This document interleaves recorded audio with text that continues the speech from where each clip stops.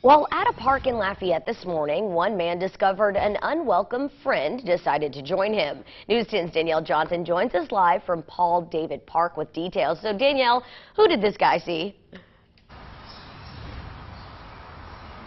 Caroline, when you're taking a walk in the park, you expect to see four-legged friends like wildlife and even pets, but in this case, it was a three-legged friend, an unwelcome friend that surprised Andre while he was walking. John, if we can pan down, that's right, this is an alligator, which was found in a local Paul Davis Park. Andre Brown tells News 10 he was enjoying a quiet morning here at the park when he noticed the alligator in this gully. At the time he spotted the gator, it was making its way right here to where it is now. He told News 10 while making a call for help, he noticed it only had 3 limbs, which caused him to seek even more help for the gator.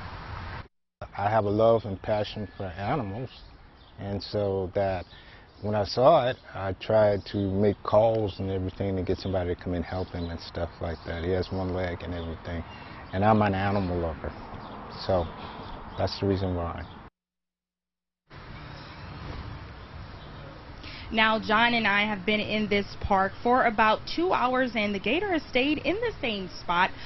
We poured water on it to kind of, I guess, quench its thirst. So he's been in the same spot for a minute. But about early this morning, the Andre Brown, while he was walking in the park, he said he called a few people, and wildlife is expected to come in, pick up the gator, and take him to a safer place. But the gator is safe. He's just sitting there, and everyone in the park is safe also. Here in Lafayette, Danielle Johnson, KOLFY, News 10.